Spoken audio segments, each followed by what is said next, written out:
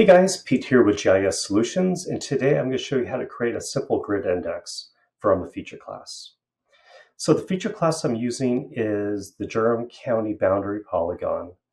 And to create a grid index, we come up to Analysis, Tools, and we could type in Grid Index, and the Grid Index Features is the tool we'll be using. So the output feature class, we just need to designate an area. And in my case, I'm going to put into my new file geodatabase. Inside that geodatabase, I also have my Durham County boundary.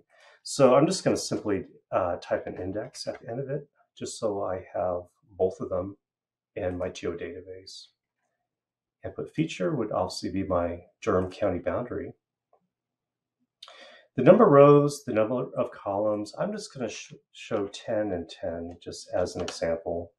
And I'm going to leave this portion here for the polygon width and polygon height defaulted to what's at.